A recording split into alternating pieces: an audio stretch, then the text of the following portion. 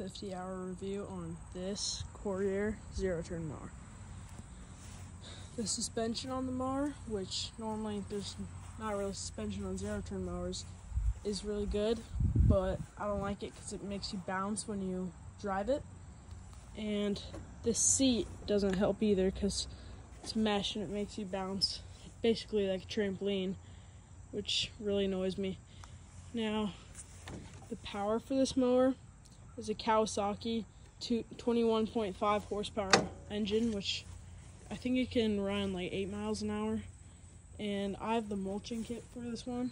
I like it a lot, but it does leave a lot of grass if you don't